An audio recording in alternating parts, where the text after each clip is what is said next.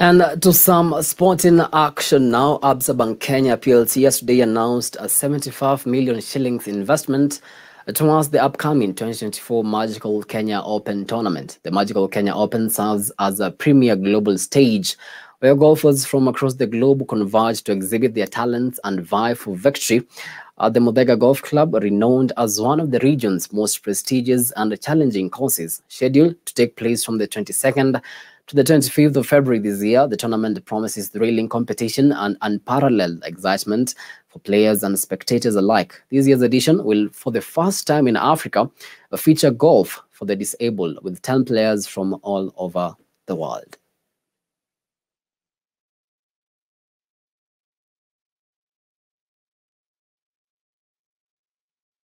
These collaborations are instrumental in providing the necessary resources to organize world-class events and support our athletes in their pursuit of excellence. And so, ladies and gentlemen, Government of Kenya recognizes the significant role of the private sector in elevating sports.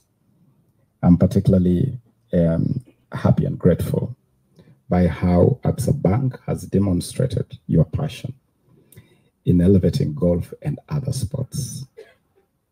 I have met you in athletics. I have met you in many other sporting arena, and I know that you're making some very substantive investments. On behalf of Kenya Open Golf Limited, I'd like to thank our partner ABSA, who has been with us for 14 years, as you've heard. They saw us come from the Challenge Tour. They saw us grow the prize money, I think from about 15 million shillings, the total sponsorship at that time, to now going to about 60 million, which is a great amount of money from them.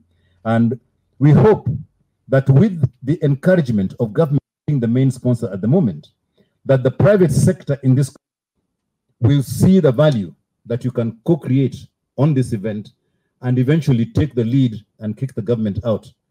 Because the government should really be spending money on development and sponsorship of events like this.